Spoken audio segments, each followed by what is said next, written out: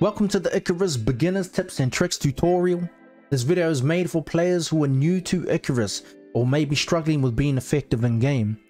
We're not going to cover the game mechanics or methods of crafting or progressing through character levels or the tech tree. If you have absolutely no experience with survival games or ICARUS, then trust me, this game makes it very easy to learn those things when you first start out. They're also covered in other ICARUS videos. So from here on out, we're going to assume that you already know how to do those things. So now we can skip straight to the goodies. Shelter. ICARUS comes with numerous options of building materials, some of the first being thatch or wood. I wouldn't recommend using either of these as they're both easily damaged by the storm and wildlife attacks. They can easily be set on fire by yourself or by nature. When storms strike lightning, they can set things on fire. They set the forest on fire, set trees on fire, that can burn your building down, so it's just not even worth it. Instead, I would highly recommend you focus on building yourself a base out of stone. That's if you even decide to build at all, because in the early game you don't actually need to build. I'm about to show you a cheaper and efficient way to shelter yourself from storms and those nasty aggressive bears. For now, the following tips relate to the game in its current form, which was released during Beta Weekend 2 early September of this year. If any of these tips are nullified by newer versions of the game, then that's all good. We'll just bring you more tips in the future. So here we go. If you are playing solo, or if you just don't have the resources to build your stone hut or your stone base, which by the way is ideally what you want to be aiming for, then you can build a little eco rock shelter inside of any suitably sized rock on ICARUS. This is achieved by using only your stone pickaxe. What you want to do is carve an entranceway into the rock. Make sure that it's wide enough to fit a human character through, but small enough so that the bears can't squeeze through or enter your shelter. Also, you want to tunnel far enough into the rock so that the bears can't reach their paws down to you if they decide to attack you or swipe you with their paw. Additionally, you can carve out a space big enough to place a small box for storage, a campfire, or a bedroll. It's up to you. Sometimes you can even find rocks tall enough to build a multi-level shelter, but we're not going to cover that in this video. Alrighty, the next tip. This tip is something that we discovered while running around on ICARUS and later found that other players had discovered the similar thing. Apparently it was even mentioned by Shroud, so here's the theory. If you're sprinting around, your character will become subject to fatigue. This fatigue comes on when your stamina level runs out, and your character will start to move slower, making it easier for you to be attacked and harder for you to reach safety. The theory goes that if you repeatedly coordinate your jump with your forward movement in a consistent rhythm, then you'll use less stamina, allowing you to be more efficient with your stamina during travels. This can help in situations when you need to reach a location before being caught in a storm, or if you are running from attacking animals or just traveling on foot in general. It's also been mentioned that this works even better when you are traveling down shallow sloping hillsides, because your player spends more time in the air during the jump phase, which allows your stamina to recover during their air time. However, it does take a bit of practice and can be affected by in-game latency if you have high ping. Also, it may or may not work in future updates of the game, but for now just run around and give it a go, see how you get on. The next tip is in regards to leveling up. Leveling up your character grants you points which you can use to unlock blueprints. These blueprints can gain you further crafting abilities in game. Leveling up is done when you have acquired enough XP to progress to the next character level.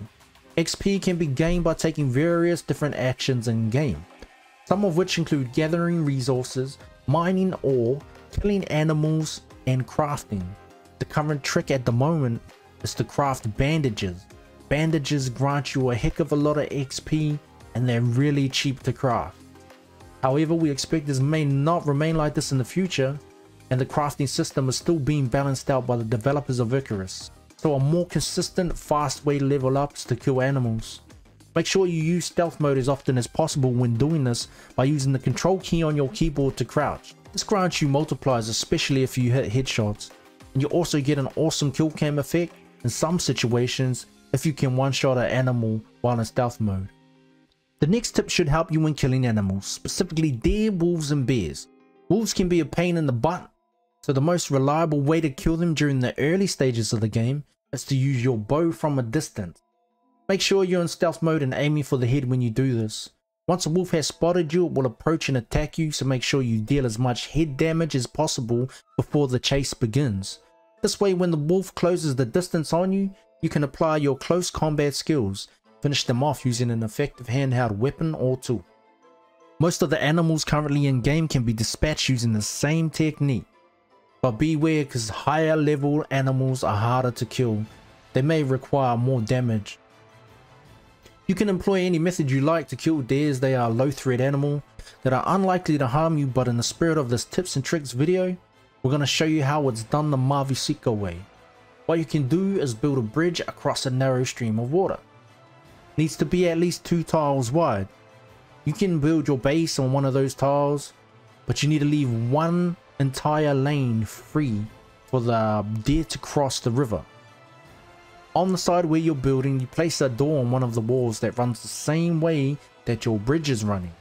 Then open that door so that it blocks the free lane where the deer would be crossing. Any deer that attempts to cross the free lane of the bridge will walk into your door and stay glitched with its head poking through the door. This allows you to get a free and easy kill on deer, which are found in abundance around waterways. Now on to killing bears.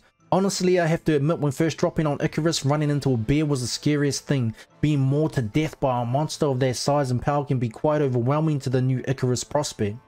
But we got a couple ways in which you can use your intelligence to your advantage. Remember the rock shelter we built at the start of the video? What you can do is the following. Once a bear has been aggravated and becomes determined to track you down and kill you, your instincts will tell you to run. This is a good idea, you should run.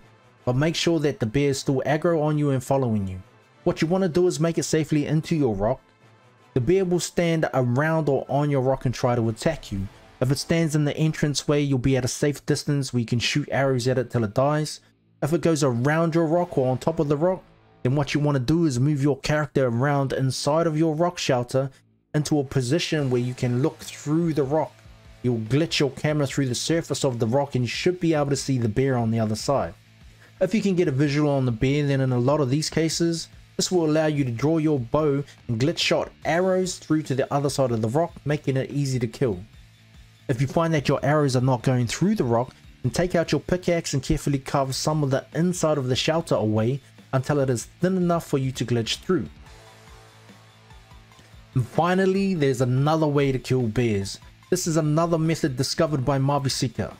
This method involves taking the bear into water. Not just any water though, the water will need to be deep enough for you to dive to the bottom of the water outside of the bear's reach. This bear will stay over top of you and try and attack you, but you'll get free shots from your bow and arrow from the bottom of the water. You should even be able to get close enough to hit it with your spear without it even laying a paw on you. Before we finish up, I need you guys to do me a huge favor by liking this video. Subscribe to this channel and turn all notifications on. Follow Nilla the Goon on Twitch. Cheers.